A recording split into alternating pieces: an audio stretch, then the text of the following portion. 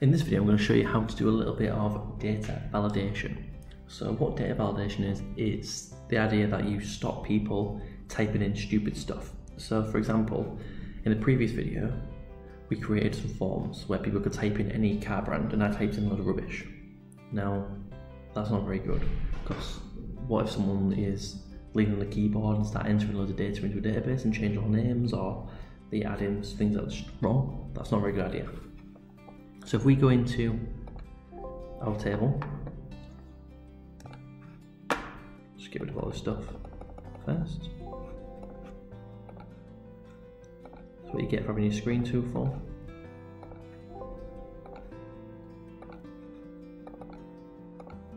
There we go.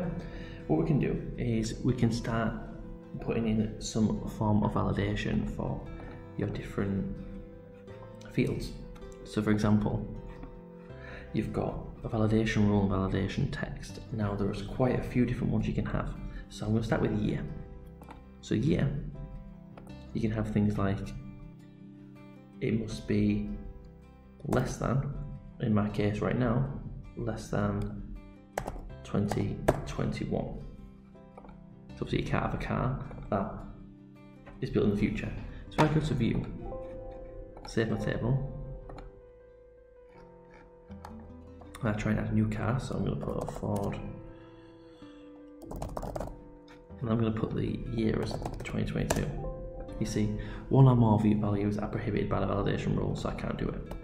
So I go back to there, and I can actually put in my own message saying, you can't enter a year that is in the future. Go to here, try it again.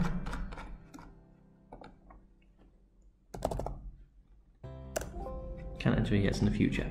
So my first validation rule has worked.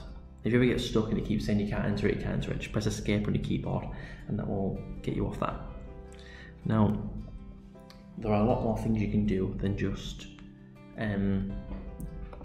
less than and greater than, but you can, all your sort of general sort of expressions of less than and things like that are absolutely fine.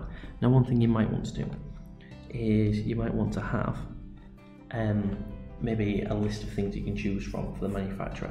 So there's a couple of ways. So one way you can do it is you can just put in Ford, Audi or BMW.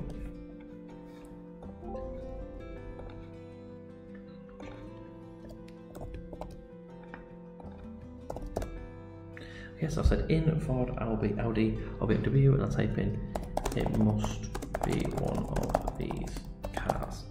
So again, save it. Yep. Now, the reason it says it violates it is because I've got other cars within there. So there, if I type in Skoda, it must be one of these cars, and I can put in BMW and it's worked.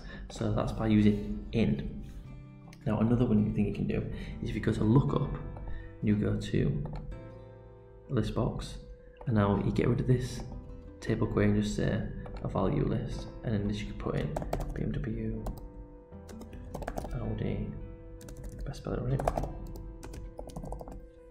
and Ford like that, and then go back into my thing. You see here now I've got a drop down, so now I can choose BMW, Audi, and it'll work.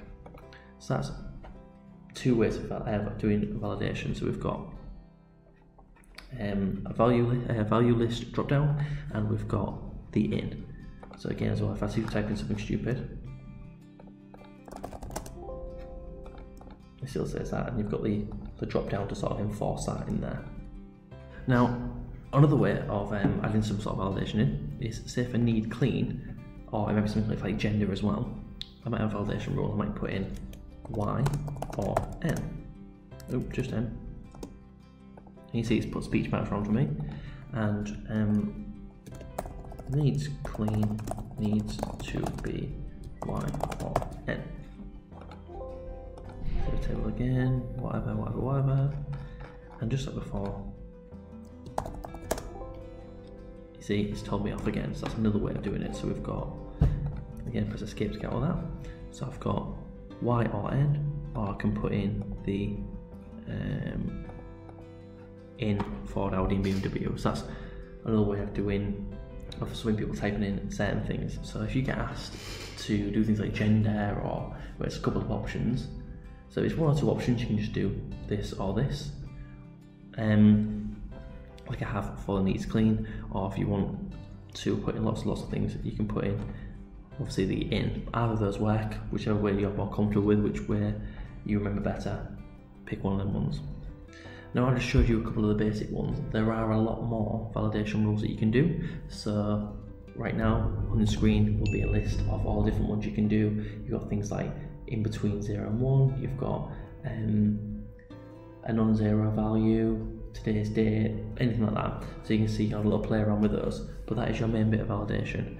Main thing to take away is that you want to have your message, test it works. If it doesn't work, then you've done something wrong. Don't just leave it, because it could knacker up and break your entire database if you can't type anything in later on, or you can't do a query or whatever you've done.